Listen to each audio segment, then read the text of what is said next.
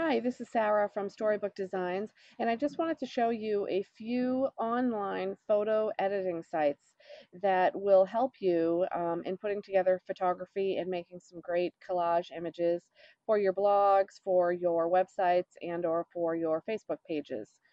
A lot of people had been using a um, company that is escaping right now that went out of business, and so people are scrambling trying to find other sites that are available for them to be able to edit photos.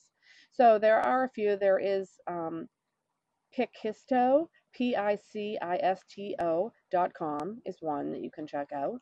Ribbet, RIBBET.com is another one.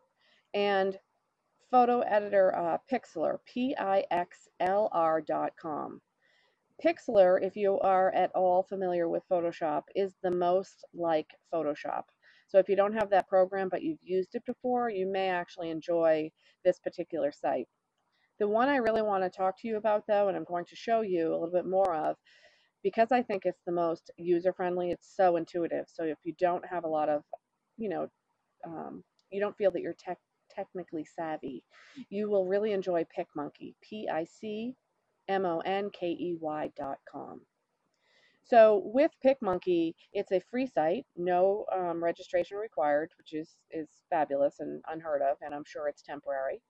But with PicMonkey, you can edit a photo and you can also create collages, just like you see here on their homepage. So let me just go quickly into editing a photo. The minute I click on that, it brings me to my, Explorer window for so I can select a photo from my hard drive. And I am going to grab this photo here and I'm going to open that up, and it's going to open in a new window.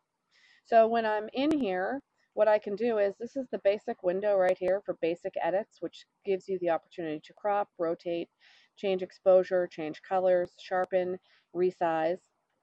I can also go to this window, which has the special effects. And this is fantastic because you can see if I just apply, well, that's not a good one. Let me do cross process and apply that. It looks pretty neat. It really changes the look of the photo.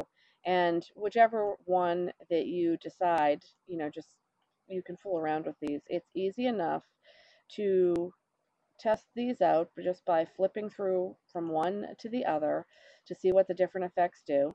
And if you accidentally hit apply, that's okay, because there's this great little undo button. So you can keep hitting undo until you go back to the original photo. The next feature is really awesome. It's touch-up features, and so this is great for blemish fixes, which is awesome for red eye.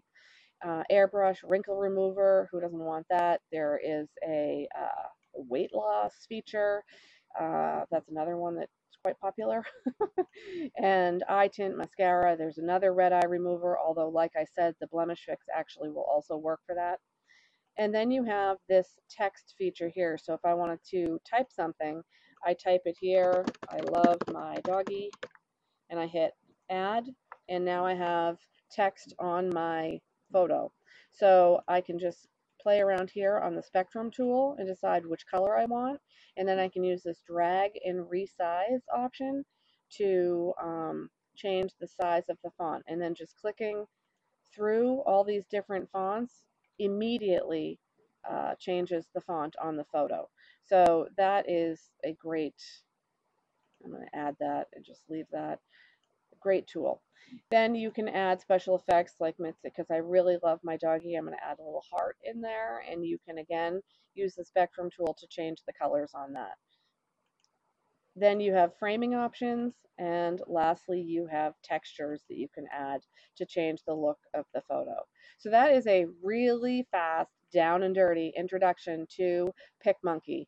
I promise you, anybody can use this tool. Just give yourself a little time, and I have a feeling you're going to be sending me emails telling me that you just spent anywhere between 4 to 12 hours on PicMonkey because you were having so much fun. So good luck and have fun. Thank you.